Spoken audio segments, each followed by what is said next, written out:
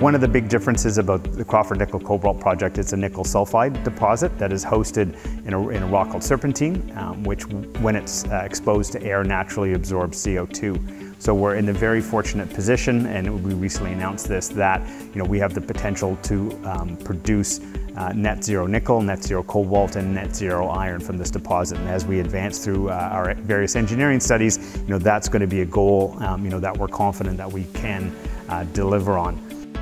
One of the fundamental issues in the nickel market today is that the largest source of supply for the last 5 years, it's actually been more than 100% of overall supply growth, and the largest source of supply coming to the market in the next 5 years is from nickel pig iron production in Indonesia. That is a form of production that uses a lot of electricity, and they use coal to make that electricity. So as a result, this type of production uses 25 to 30 tons of coal per ton of nickel produced.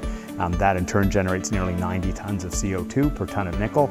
And again, for the electric vehicle market, we're trying to lower the global carbon footprint. The last thing they want to do is have the 50 kilos of nickel that goes in underneath the car have 4 tons of CO2 effectively strapped to it. So, we think Crawford is a great project on its own. We think the ability for it to be a potential deliverer of net zero carbon nickel, cobalt, and iron, it will make it a standout project for the coming decade.